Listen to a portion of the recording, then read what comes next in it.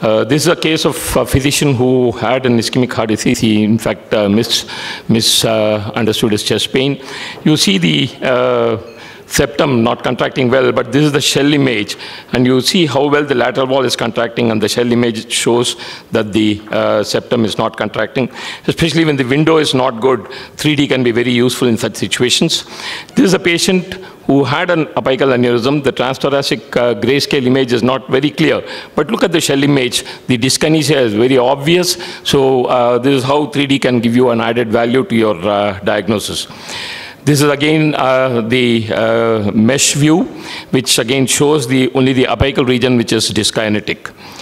Now, this is a patient of global hypokinesia. This is a patient of DCM. And you see what I was mentioning earlier, that the disparity in the volume curves can suggest that these patients can benefit with a CRT. I have already covered the mitral stenosis. I'll go on to the various causes of mitral regurgitation. This is a patient who we thought, looking at the grayscale, looked like a PML prolapse. But look at the 3D image, and you see in the posterior leaflet a distinct perforation there. Possibly had an endocarditis in the past and had a perforation of the PML, which gives rise to the MR. You see two patterns of MR here, one which is central and the other one in the middle of the PML. This is another patient where you see the typical myxomatous mitral valve prolapse. Here you see what from the grayscale you think is the P2 scallop prolapse, but look at what the 3D shows. It shows a very thickened mitral valve, the posterior mitral leaflet, the P2 scallop. This is P1, P2, P3, that's how we label it.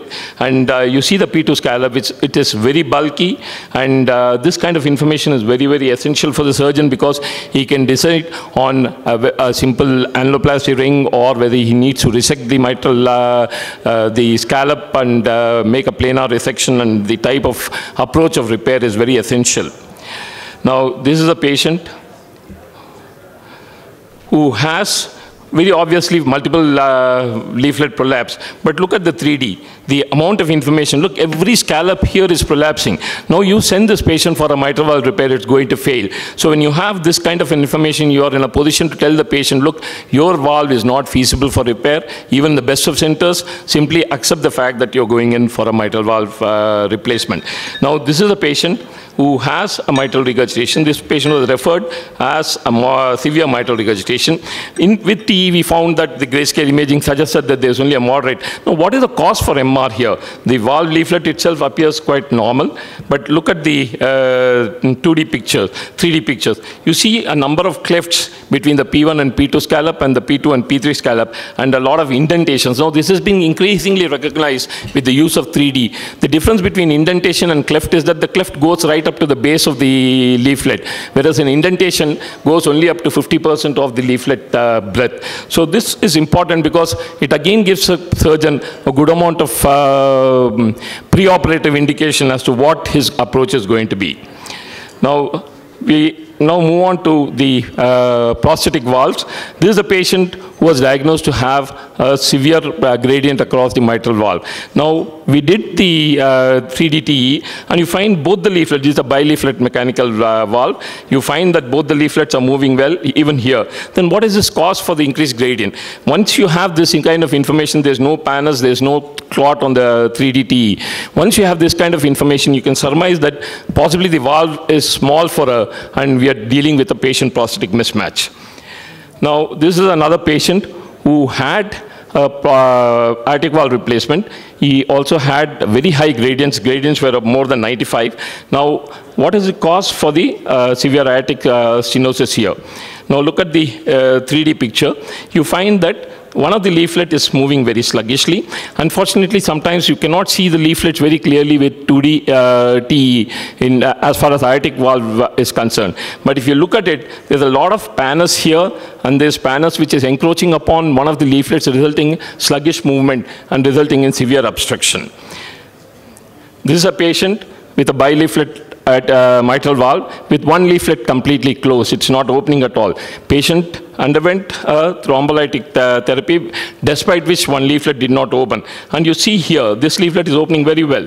But look at this leaflet. In both these pictures, you can clearly make out a lot of haziness and density here, which suggests that there is a large layered thrombus here. If you look at the 2D picture here, you will find a few mobile elements, which also goes to say that the patient is possibly having a large thrombus on the valve. So this patient was subsequently sent for surgery after the 3D pictures.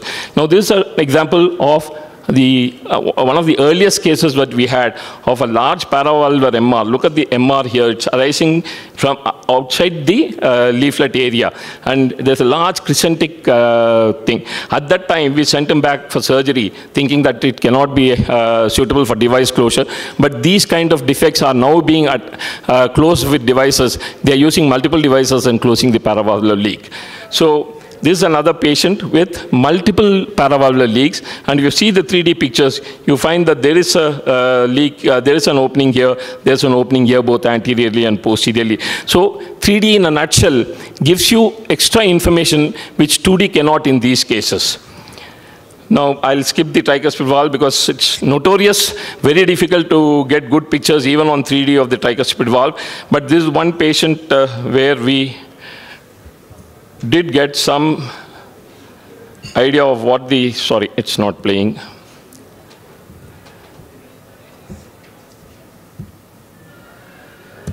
We'll move on. I've got some better. This is a patient of LV aneurysm with MR. Looking at the 2D image, you find that you are not able to pick up the aneurysm very clearly. But look at the 3D pictures, transthoracic 3D in this patient. And you find that there's a big aneurysm here. And you'll see that in this view also. You see that there's a big aneurysm. And that is pulling the annulus away, resulting in severe mitral regurgitation. So this is an example of a transthoracic 3D, which is giving you extra information which your 2D did not quite adequately pick up. Now, an example of aortic valve, this is a quadricuspid valve. Better, not that you miss it in 2D TE, but the 3D images are even more clear. This is a patient of a bicuspid aortic valve. Again, the 3D pictures are very, very good. This is something that I had very recently. There's a patient of a mass in the mitral annular region. Looking, I tried to get the idea of where the mass is arising from the transitive Jellicoe. But despite rotating the entire gamut of the TE angles, I still could not. But look at the 3D pictures. You are able to clearly see that it's arising from the base of the ML, most probably from the annulus, because the valve leaflet itself is base of the PML. The valve leaflet itself is very clearly seen. This is a view in which this is the atrial septum. And you're seeing the septum, it's not arising from the septum, making it very unlikely that this is a left atrial myxoma. Also, from the 3D picture, you very clearly see that it's a very well encapsulated mass. I still don't have a diagnosis of this. I thought it could be a fibroma or it could be a tuberculoma. We have seen cases like this where we have proved tuberculosis and treated the patient with resolution of the mass. So thank you once more. This is one more last case. This is a patient of aortic valve replacement who had an endocarditis immediately post-operatively. Look at this. There is a perforation in the mitral leaflet, and there's a large vegetation which you see in 3D also. But what you see in 3D is that you can make out the perforation in the mitral leaflet also. So with this, I'll close. Thank you for giving me an opportunity to talk to you again. I'm very sorry about the problems, the technical problems I had initially. Thanks a lot. This one last slide, please. I'm sorry. This is a bioprosthetic valve which had become degenerated and very severely obstructive. So this is our own case. We did a transmitral replacement. Here you see the catheter with the valve loaded and ready to be implanted once we got the position right. And this is the post-operative 3D, post-positioning 3D, where you see the next valve with the normal leaflets working wonderfully well. Thank you very much.